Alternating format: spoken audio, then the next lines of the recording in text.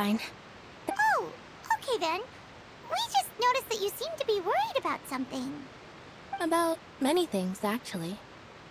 But there's nothing I can do but just keep my troubles to myself.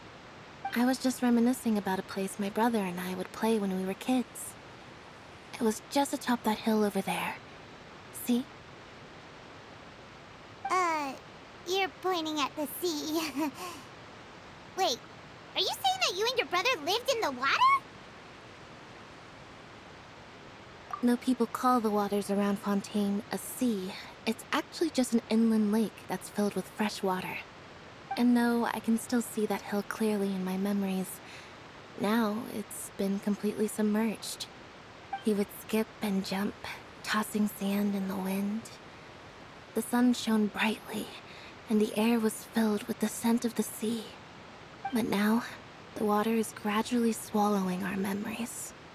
It won't be long before it swallows us. Sorry. Paimon doesn't really get what you mean. I don't believe we've had the pleasure of meeting. Are you Lynette's new friends? Oh, and you are? Thanks for looking after my sister. She often comes here to reminisce about our childhood, that's all. There's no need for any concern, that's all. Allow me to introduce myself. I'm Lyney, and this is my sister Lynette. If I had to guess, I'd say you must be travelers from abroad. Nice to meet you! Paimon is Paimon, and this is the Traveler. We just arrived in Fontaine. We were just talking with your sister. Even though we didn't really get what she was saying. I see.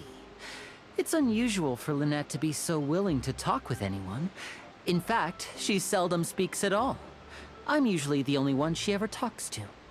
Oh, really? Then you two are just like us!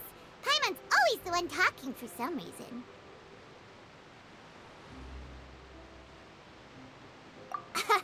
So that's how you think it is?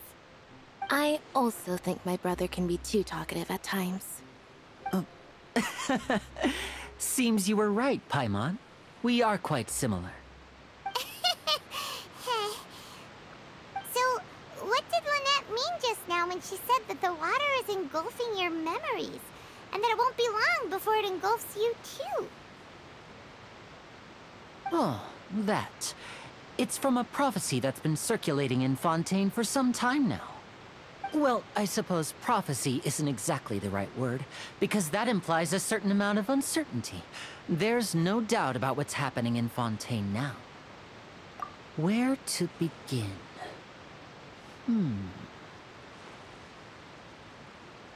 Let's put that question on hold for a moment. We still haven't formally greeted each other yet, have we? Did all the introductions earlier not count? Hello, Traveler.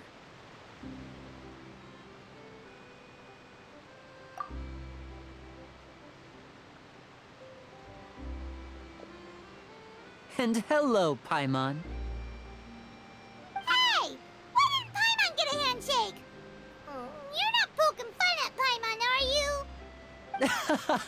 Please, don't take offense.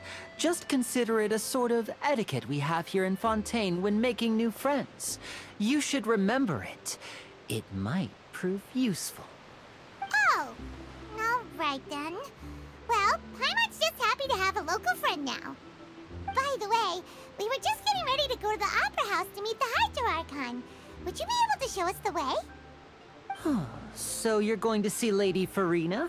No problem at all. In fact, I was planning to go to the Opera House later myself.